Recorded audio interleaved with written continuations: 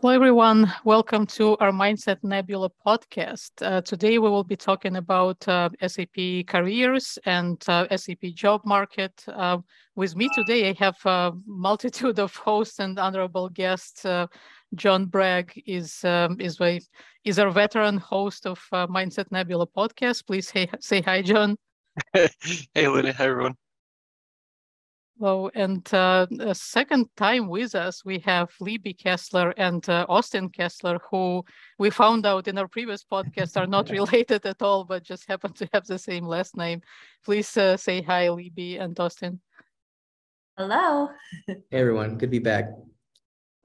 Awesome.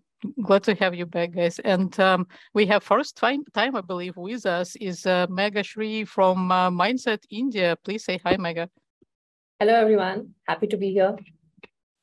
Excellent. So let's just dive into this very interesting subject. So SAP job market, SAP careers. We did have a podcast before with Libby and Austin. So maybe let's just see if you have observed any, let's say, changes or maybe shifts in situation since the last time we talked, like few months ago. Libby or Austin, would you like to talk about that? Sure. So typically what we see in this over the summer in the SAP job market is a bit of a slowdown. For Mindset, at least this summer, that was not the case. We were quite busy. We saw a lot of roles in the market. We had a lot of positions both internally here at Mindset and a lot of opportunities with our clients. Typically, we see October as one of our busiest times. And we will see if that is the case this year. Right now, we're in a bit of a lull, but typically, like I say, October is quite busy. Yeah. What do you think, Austin? I agree with that, Libby. Historically, October has been one of our busiest months for SAP hiring. Whether it's, managers looking to hire that one last person before the year or, use up the rest of their budget. We found that we have a high number of opportunities in the month of October, may spill into November, and then of course December with everyone out and enjoying the holidays. That's when hiring slows down a little bit. So yeah, I agree with Libby there. And then what we're seeing here, a little bit of a change with, pandemic still kind of in the background there, but people slowly returning back to their normal lives. What I'm seeing is hiring has increased a little bit, but what managers are looking for is people to be more and more on site. That's a big change. We need people to travel. And, there's some companies going to the hybrid approach where they're saying, okay, we've seen that consultants or full-time employees can work remotely and get the job done. But then there's also those companies saying, hey, let's go back to the way things were and have people on site here for half the time there. So you've got companies responding now, having people on site 100% time, hybrid amount of time. And then also some companies that have adapted to the new way of working and having employees working remotely. So it's an interesting dynamic there of how companies have responded to the pandemic here at this time. Yeah, I think we definitely might want to come back to remote, hybrid, different work location arrangements right after that. But I would like to hear from Megha. What's the situation in India? How is SAP market? Elena, I think in India, even during COVID times, I think it's funny, but even during COVID times, I didn't see the demand coming down for SAP developers. I just see it increasing and increasing. Probably there's more demand for SAP developers I have seen in the pandemic. Everyone thought probably it would hit recession during that time, but I didn't see that happening with people with SAP skills. I think during this time, they got better job, better hike, Wow. A lot of people found their dream job during this time. Excellent. So yeah, please. So I don't think it really impacted much here because it made it more convenient. Everyone can start working from home. They can take a lot of interviews working from home. It's not like, they need to go back to office to take up interviews. You just go attend one interview. You can just sit at home and in a day crack 2 to 3 interviews easily. Mm-hmm. So I'm curious, as far as location of actual work in India, has there been maybe like Austin mentioned, more of going back to the office trend, or is working from home still kind of prevalent mode of operation? I think now people have gotten to their comfort zone, Elena. No one wants to come back to office. It's like probably we are not giving them that opportunity to work from home. They just want to shop around or go around and look for another organization, which would probably give them that opportunity to work from home. Mm. Yeah, I think I feel it's definitely becoming kind of one of the perks, or even sometimes requirements for people to have this opportunity. But interesting thing I've noticed, I was just casually browsing kind of LinkedIn to prepare for this conversation, and comparing to the years before COVID, because I think remote work for SAP, I wouldn't say it was non-existent, but it was very, very, very low percent. Most of the job ads, for example, if I wanted to find another job, it would need to be local one where I live. It would be very low chance of me getting work in another state without me having to relocate my family there. And that was actually kind of a huge bummer for many, I think, SAP workers, because SAP is still somewhat niche skill. And depending on what companies are in your area, it might be difficult to find jobs. But what I'm seeing right now, it's almost complete opposite. Like so many remote opportunities, so many, like we don't care where you are, just come and do the job. So it's interesting. But at the same time, Austin, as you mentioned, I feel some companies, and maybe you can speak more about which industries may be more affected by it, trying to at least partially bring people more to the office. So do you think there is some maybe industry-related trends in that? I don't think necessarily related to industry. I don't think that is the case. I think you just have leadership has different views on workers being in seats, or if they need, they can work remotely, just whatever they're comfortable with. And so I think that's a decision just that leadership makes and doesn't necessarily tied to a certain industry. But I would say it's interesting talking to consultants, full-time employees that are now being asked to come back into the office. Some of them, even before the pandemic, were road warriors, right? They were traveling Monday through Thursday, Monday through Friday every week. And some of them are ready to get back to traveling. That's just what they're used to. That's what they like to do, is take that flight Sunday night or Monday morning and then return Thursday afternoon there. And then, you've got others that were road warriors, but then they got comfortable working remote. And now it's just like, what, this is the new norm for me. I am just now looking for remote jobs. And if you don't have a remote opportunity for them, with how hot the SAP market is, they're just going to wait for that remote SAP opportunity, right? And then you got others that like the hybrid approach here, and they like to go on site a couple days a week, meet with the team and have that face-to-face interaction with people, but then the rest of the time they like to plug away from home and get their work done, right? So it's interesting to see how people have reacted now that companies are asking employees to come back to the office. So, and workers still have, like you said, Austin, workers do still have a lot of choices. So if they are only looking for remote, they can absolutely find it. So companies that are really sticking to their guns on needing somebody to be on site or needing somebody to travel, maybe potentially missing out on really great talent, but because they have the choice, they can really decide if remote is really the only thing they'll consider.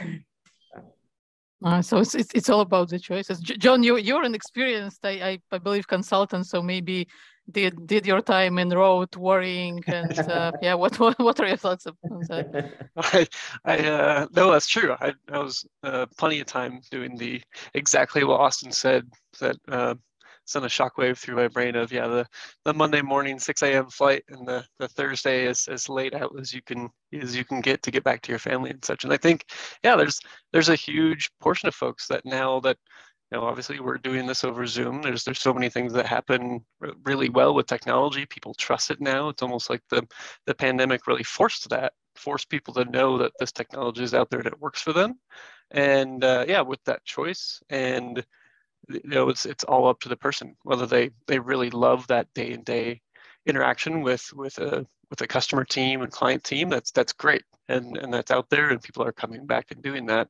For others that really are comfortable in a work from home, work remote scenario, and like making sure you can do the kiddo pickup or anything like that while you're home is really, really good. So I don't know. I was almost curious too I don't know if it's more cultural or regional. We've seen, and we talk about this internally a lot, our in-person marketing events are just a little bit down year over year. So the normal ASUGs and Sapphire and Tech Ed this year are really just a ton smaller in the US. Mm-hmm. But when I reach out to some of the colleagues that we've worked with or other partners, like within the App House network, they say Europe is back. Like people want to go in, they want to get together, they want to go to happy hour, they want to make sure that connection is really strong and back. And Meg, I don't know if this is what you see in India as well a little bit, but it just seemed like depending on the regions, it felt like there was this comfort level, in between, what countries you're working with or what area, and maybe the US just isn't quite there yet. Megha, do you want to talk about some events, SAP related events in India? Definitely, Jelena. I think we ourselves are hosting a lot of events in Mindset India at the moment. We did have 2 guest speakers, visitors, and give a talk on SAP and BTP as well. So I think. And we have many coming up in the coming months. We have a lot of plans for that. So, and I think also the employees are enjoying those sessions. They find it very informative. There's a lot of Q&A going on during those sessions. So I think that's really nice to see all these things happening when people are back to office. It's really nice. It makes the environment more lively and everyone enjoys it. Do you find that those events are what's driving people to the office?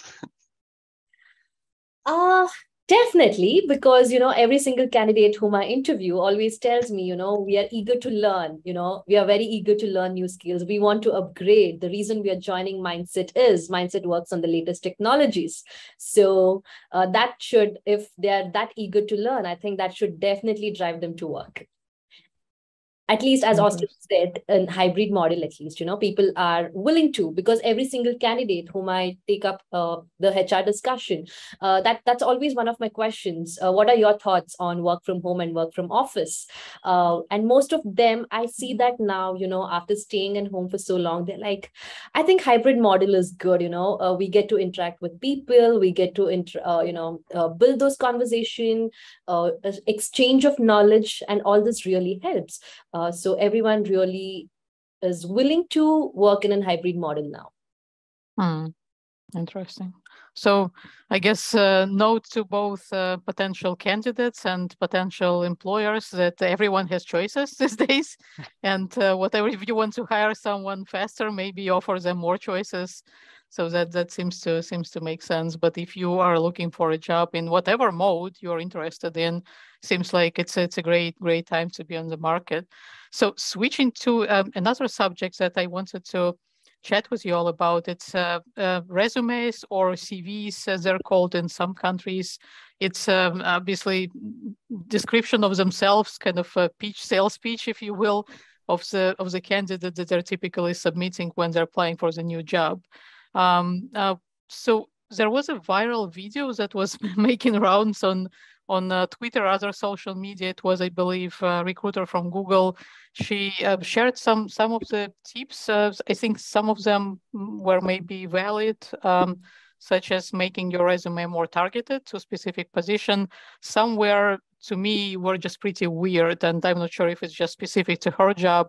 Like she was saying, do not put your full address, just put your state and just general location.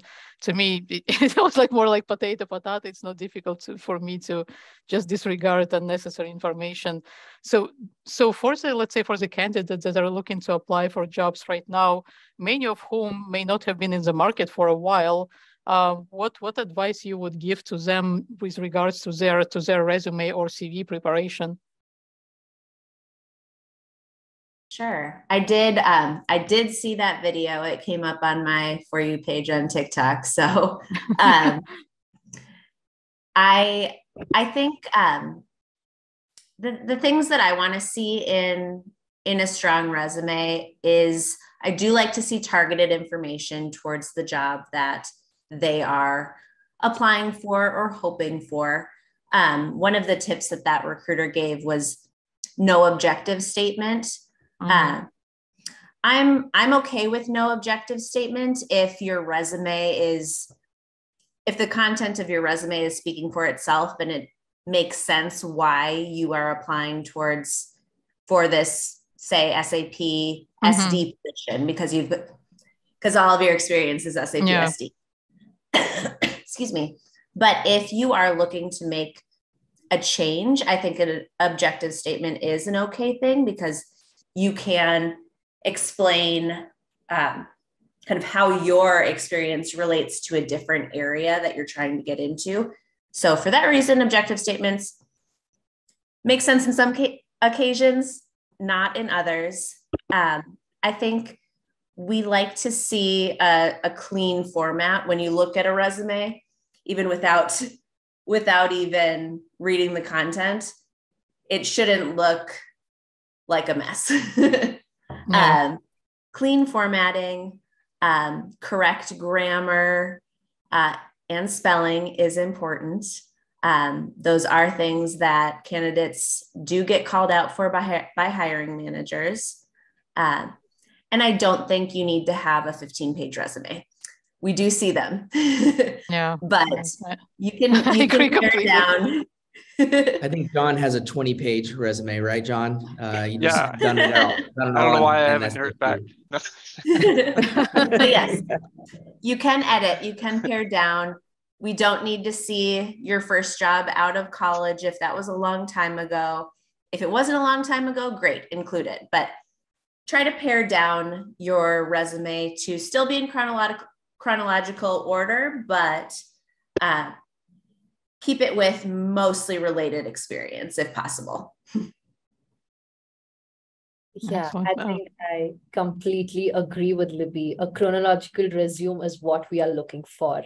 Probably, I think that's one of the best format, or I can say it's recruiter's favorite format, because this type of resumes focuses on the work history, the professional achievements, and also their skills. And again, it will have whether they're a beginner, they're experts, or advanced in those skills. These things would make it easy for us to find and target what we are looking for in the CV. And also recently, something interesting that I came across while reviewing one of the CVs was, after every professional experience, I saw something called as reason for change mentioned in bold, which very clearly said why the person was looking for change after every job. Probably in India, we reject on a lot of potential candidates just because of the stability. So probably when we see the reason there, it encourages us to shortlist that CV. And when it sounds genuine, we make an effort to interact with them and understand why. So I think that reason for change did stand out for me. And I would like to hear how, what are your thoughts? I think it's interesting. It might be something, I guess, in the specialties or maybe in regions where there is a tendency to just rotate jobs, and sometimes, for a variety of reasons. In the US, this question sometimes can be, I think it's very kind of tricky territory. So it can be appropriate or it can be just rather inappropriate, maybe, because in the US people can take, let's say, extended time off to care for someone in the family. They might not be comfortable talking about it. And for example, I was asked, just to be honest, completely silly questions. Like I had a gap, like gap was 1 month in my resume. I left one job in, let's say, September, started another job in October, and then manager decided to kind of grill me on why, and that was honestly the only gap there. And I just pointed to her that, did you not notice that one job was in one state and another job was in another state? So for the whole month, pardon me for being preoccupied with my relocation, with, year-old child, and, my whole family and cat and everything. So sorry, I wasn't in prison or anything, but I was just moving. So all right. So Yeah, but I'm curious, yeah, Libby, from you, the US perspective. I was just going to say, I don't consider 1 month a gap. Yeah. Yeah. So some people do, I guess. Yeah, apparently. US perspective on what exactly? On people explaining the reasons for job changes. Would it be kind of interesting for you to know? Would it influence your decision to, let's say, shortlist a candidate? Yeah. I think if someone has done, I have seen that on a few resumes. I haven't seen it on many, but if somebody does have a lot of jumping around, it might be interesting to have an explanation around that. If durations are, 2-3 years here, 4 years here, 2 years here, I don't think I would need that. But if you are going from place to place to place in a short amount of time, I would be more interested in understanding that. Agree. What do you think, Austin? Yeah, I think with gaps there, if you do have a gap and you have your reasons for not being able to work at the time, it's always good to be honest and upfront. And if a recruiter's going to ask you about that, right? And so it's always good to be just honest with them and let them know the reason. When it comes to short-term employments, sometimes I've seen consultants, they, so happen to get opportunities that are 3 months or 6 months, and then that's it, right? That's go live, hybrid care, boom, the contract is done, right? So, a good recruiter will ask them, what happened at the 3-month timeline there, 6 months, what happened at the end. But I agree with Libby. Typically, we like to see that longevity, whether you're a consultant or full-time. And it is a red flag if we see people who continue to skip around and leave jobs before a year, move on to the next opportunity. And there's a pattern there for the past, let's say, 5 or 7 years. And so what we'd like to see and what will help us and determine who we want to work with and move forward with is someone who can stick around for longer than a year and is able to stick and be at a job for a year instead of always looking for the next thing there. So, yeah. I do think it is important, if it is a contract role or you have been contracting, include contract in your resume. I was just going to say, I've seen this on some resumes. If you are just consultant with some company, it's much easier for me to understand when I see, okay, I was a consultant and here are my projects. They are not like full-time jobs that I suddenly left after 3 months. So please, John, you want to say something? No, it even helps. I was going to ask you, Jelena, as well. Even helps as a technical interviewer of folks, because I know, SAP technologies change in 3 months, 6 months, 1 year. So we're always looking back, maybe the last 3 jobs, maybe max, in a resume, especially those 15 pagers. But when you're asking those questions, those are the most relevant things that people are working on right now, and the projects that we have and what's going on, especially in the, like you said, Megha, the areas that we're working in the net new technologies of SAP, a lot of the times we're looking for that latest and greatest experience. And so chronologically makes 100% sense. B, being able to talk about something like a BTP or S4 in your area of expertise is very important. If we don't see that in the first, 1 to maybe 3 jobs within the past 1 to 3 years, that kind of, raises probably a few more questions from us. Interesting. So to wrap up, let's say resume subject, I guess the lessons learned for potential candidates would be, first of all, keep it on point. So keep it reasonably short. We definitely don't need like 15 pages. And to be honest, no one just reads this. We just don't. No one has time for that. So if you have anything that you want to disclose additional that you think would make you better candidates, then I would just say go ahead and do it. Like Megha said, if it's customary to disclose like why were you changing the jobs, just by all means go ahead and do it. If you want to note why do you want to change your careers to something different, then I think it's reasonable to put in there too. But I want to highlight once again, as Libby said, having clean formatting and correct spelling, I think it's extremely helpful. It shows you in a very professional way, because many resumes I've seen, unfortunately, they are very kind of lackadaisical when it comes to spelling and grammar. And I'm not a native English speaker myself, so I can definitely understand. But folks, like seriously, don't spell like Odata in 5 different ways on the same resume on top of that. So please check your spelling whenever you can. Do the best. All right. So sorry, I wanted to make sure that we cover this very exciting subject of hot topics and hot skills again. And I think John wanted to talk to us about some of the BTP stuff. So what's going on in BTP world, John?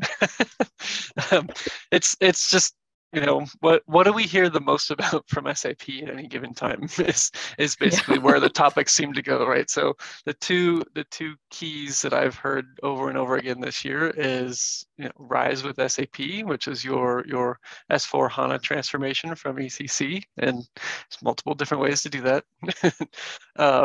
And then the second one is SAP BTP, and the BTP topic has gotten more and more traction over the year, I would say. And just to throw a couple things out there that I hear from our customers and B from folks really looking to build up their skills in that area. Anything having to do with automation is huge. It's a huge topic for all of our customers, especially as we look at the market. Everybody's going to want to start doing more with less. When we get into some of the market forces that are being driven right now. So that kind of goes into the IRPA modes of, okay, what can I do with some bots out there, or what can I do with process automation? So those are two really key things in BTP that people are very interested in. The third one that we hear quite a bit is cloud workflow. So workflow has always been kind of a bane of a back-end ECC environment. Anybody that's worked on workflow then can raise their hand and go, that was terrible. Nobody wants to work with workflow. Yes. So hey, hot skill, or hot in demand topic. But the cloud workflow engine is actually a fairly simple thing to use and set up for a lot of different parts in SAP. And so that's another really a big topic that I hear from customers within the BTP space, wanting to look at those things. But yeah, I just wanted to kind of throw up, like, what are the top things that we're hearing from folks? And obviously Fiori is still huge, being able to host apps on a cloud launchpad, doing all of your app dev out in the cloud. Those are topics that aren't going to go away and only going to get stronger over time with how people want to deploy, how people want to move forward. We want a clean core system, and that's becoming a bigger talking point these days as well. So where we can move people in that direction and move those skills to say, hey, I can work in CAPM, or I can work with the RAP model, and I can see how we do end-to-end app dev, front end, back end, etc. In the cloud, the better off you're going to be long term. Yeah, interesting. So let's say, Megha, I would like to start with you. What are the hot skills currently in the SAP job market? Elena, I think in the Indian SAP job market, the hot skill is S4 HANA. I think that's, and BTP. I think these are the two skills that's ruling the market. We can also add in RAP to it, ABAP RAP. I think these these skill sets are really on top. Like there's so much of requirement. Everyone wants to work on it. Everyone wants to work on, people want to join companies who are working on these latest technologies. So everyone is very eager to learn in India. Yeah, I can say from development perspective, I think ABBA prep model is definitely must know these days. You might not have practical experience with it, especially if you're looking for a job change. But the developers who even haven't heard about this, and we unfortunately met some of them, I would say probably have very low chances of getting employment pretty much anywhere these days. Libby and Austin, what are the hot skills in the US market? Well, I'm seeing an increasing demand for EWM right now. Just with some of the companies we're working with, as they're looking to implement EWM, or it might be just a one-off staff aug that they need an EWM resource to help them out with the project there. I can't connect with enough EWM consultants. And so, we've had success with EWM implementations here in the past at Mindset. We've got a great pipeline, but I'm seeing companies more and more looking to either implementing or enhancing their EWM or looking to do whatever type of project in EWM space there. So interesting. Libby, anything to add?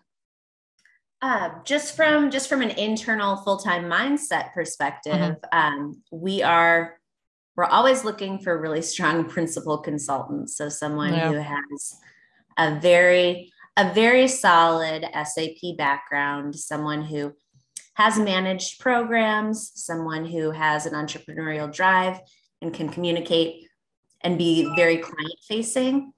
Those are some of the things that we're looking for in that role. But we could always use some more folks with those types of skills.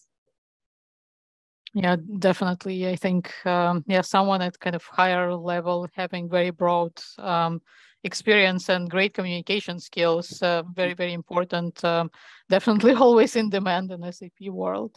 Interesting. Absolutely. So I want to, we'll be wrapping up soon.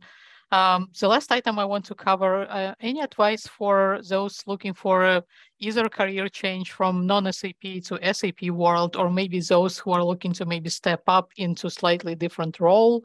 And I know John and we have interviewed quite a few developers who were looking to move more into architect position. So any advice to those folks from you?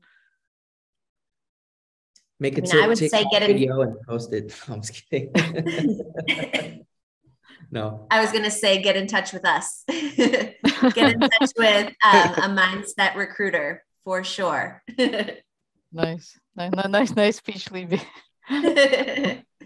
I would say for someone looking to get an SAP that hasn't had the SAP experience, look for those companies that have large implementations going on. Sometimes they like to hire people who don't have SAP experience to help out on some of the activities that functional SMEs or technical leads don't have the time or, don't necessarily need to be able to do. And so if you can talk to a company about how you can add value to some of these large S4 implementations, get in there as maybe a junior project coordinator or a junior BA or associate level developer, and really prove your value during this implementation, that's a good way of getting that SAP experience.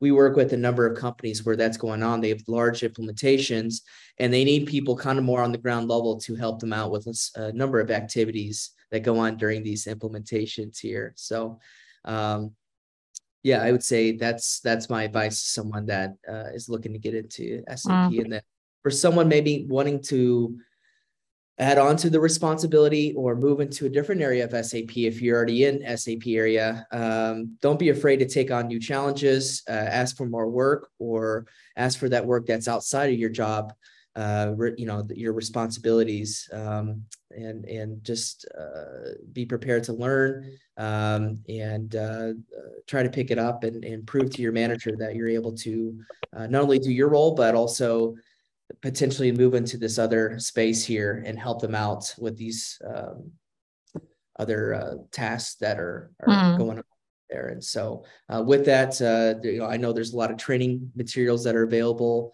We have great webinars here at Mindset, able to speak to a number of topics that you can tune into and learn if you're interested in a number of areas like Fiori and other BTP and stuff like that. So that would be my advice to people looking to get into other areas there. Yeah, I think great idea. Just join online events, or many going on. Very, very easy to do these days. Everything online. Megha, any words from you on this? Yes, Jelena, I think I completely agree with Austin. There are a lot of events we do at Mindset. We have our podcast, we have our Nebula, and we also have this BTP Bites, that we are running now. And I think I really see good response. It can be on LinkedIn or on YouTube. So I think people should definitely join more such events. As Libby said, you just need to contact us. And also, I think even for those, it's always important to upgrade our skills, our existing skills. So try to be on top of the game, upgrade your skills, try to make an effort to learn new and the latest skills that we have in the market, take up some SAP certifications probably, and you will definitely be there. Excellent. Yeah, good advice. John, any advice from you how to become the next John Bragg? That's way easier than you think. Just backing up a second, I would say anyone looking for a career change, and don't discount the skills that you have, right?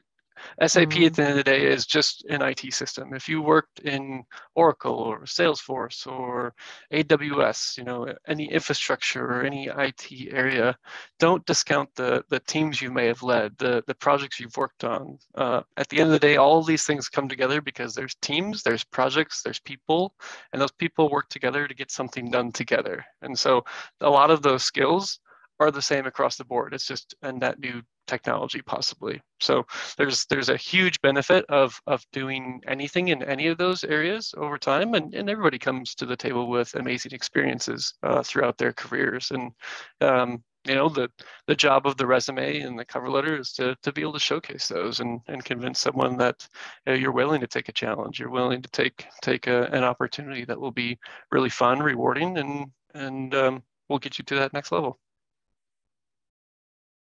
Yeah, excellent. That's great advice.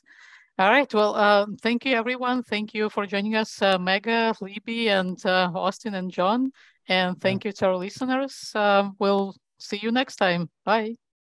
Thank you so much. Bye, everyone. Thank you. Bye.